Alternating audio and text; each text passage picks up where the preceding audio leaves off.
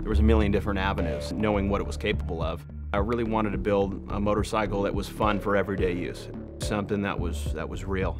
Point A to point B. And I want to have a damn good time going to point A to point B.